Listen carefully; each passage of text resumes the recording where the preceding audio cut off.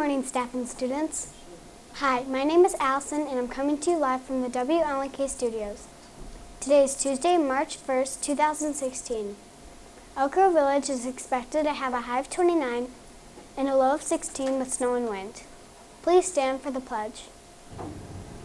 I pledge allegiance to the flag of the United States of America and to the republic for which it stands, one nation, under God, indivisible, with liberty and justice for all.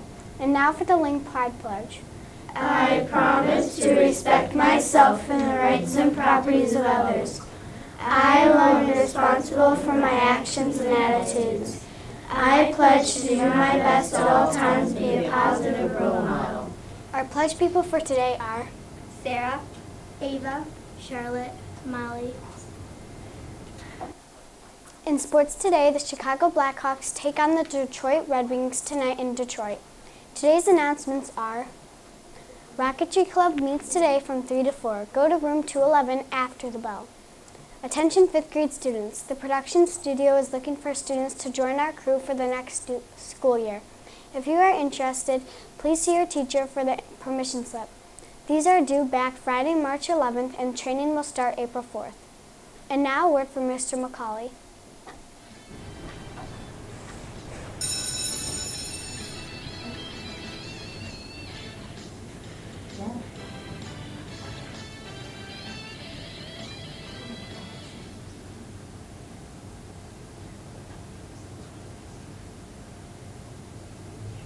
Good morning, Link Lions. It's good to see everybody on this extremely windy March 1st. So, a couple of announcements today. Teachers and students, Mrs. Cervantes' groups today will be canceled. Remember, our key of the month is commitment. Okay, so remember that commitment to problem solving.